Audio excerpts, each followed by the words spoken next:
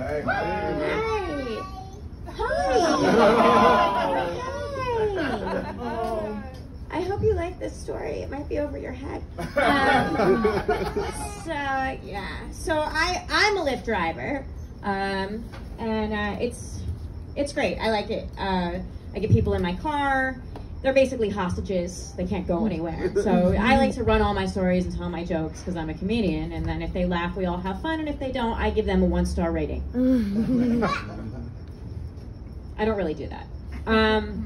But I have one particular story. It was a St. Patrick's Day.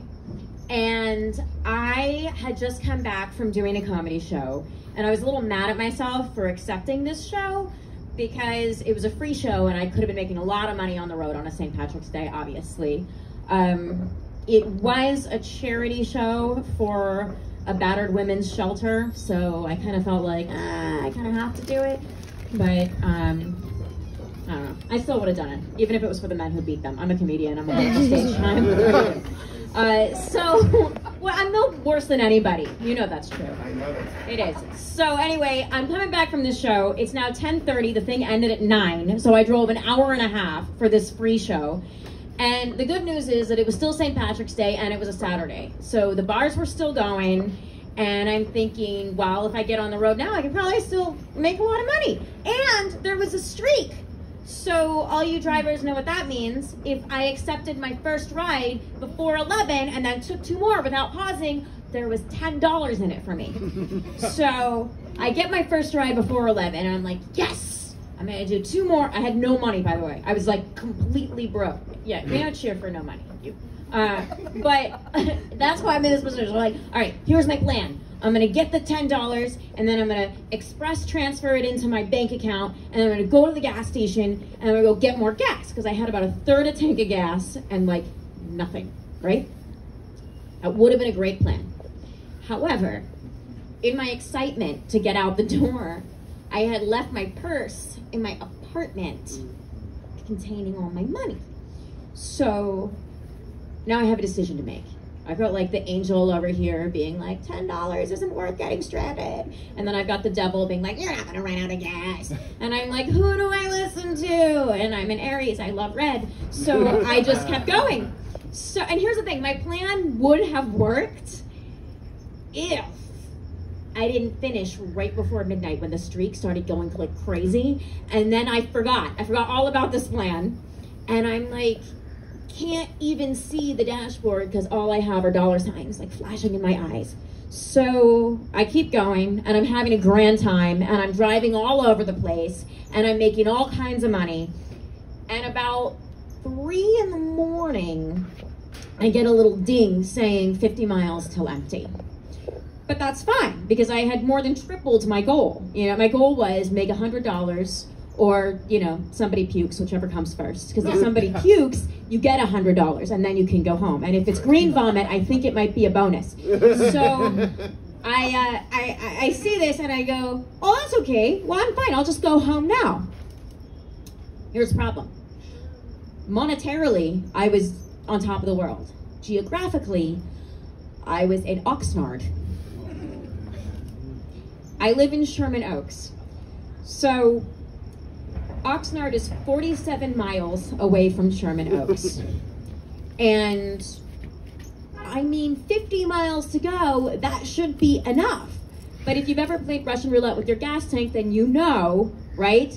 That once you start getting down below 20 miles to go, that like MPG, it turns into like a, it's not accurate. So, no, and the ironic part about this is that where I pulled over to measure where I was, right across from me is a 24-hour gas station. However, this was a few years ago, and Apple Pay existed, but it wasn't, like, I didn't even have it. There's no way this, like, ramshackle gas pump in the middle of Bumblefuck had it. Like, I would be surprised if they even had it now, you know? So, what am I gonna do, Venmo the guy? I have all this money, but I have no money.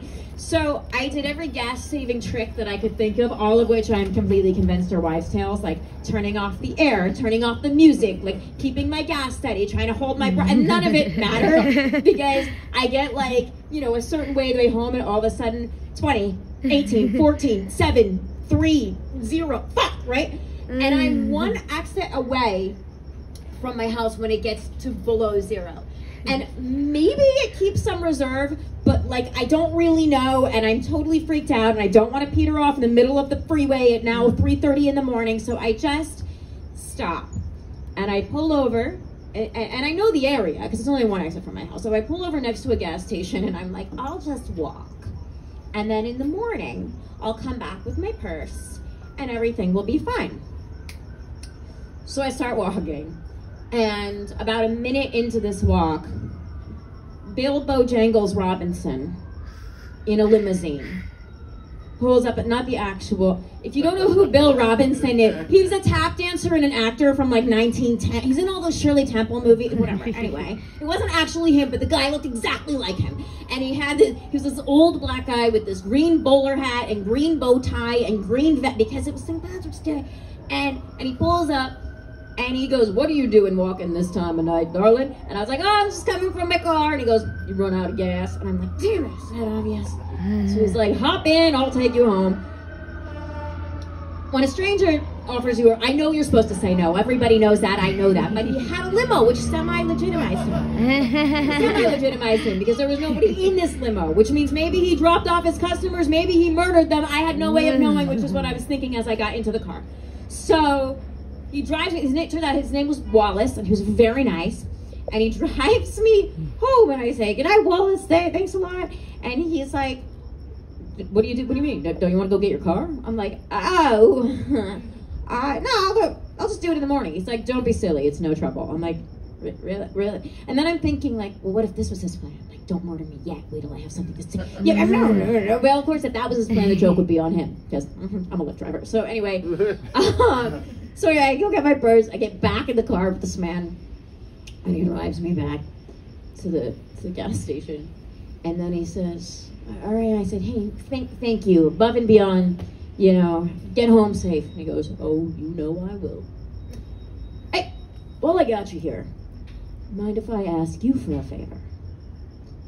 And I went, oh boy, sure. What do you need? And he says, I have a bit of a foot fetish. Can I see one of your feet? Just one. Let's see. And I went, what? And like, right? And this guy, as if I hadn't heard him, just repeats the request slowly and more. I have a bit of a foot, like really punching the teeth, fetish. It was right. Can I see one of your pretty feet? And I said, no! And I jumped out of the car. And I ran over my car, and I locked the door, and I stayed there until he was like long out of sight. And in retrospect, I probably could have been a little nicer about it. I mean, he did manage to hold his creepiness until the end. You know, you got to give him that. Anyway, I escaped with my life and my feet intact. So that's a good thing. All's well that ends well. I'll probably never watch a Shirley Temple movie again. No nightmares. But that's it. Thank you.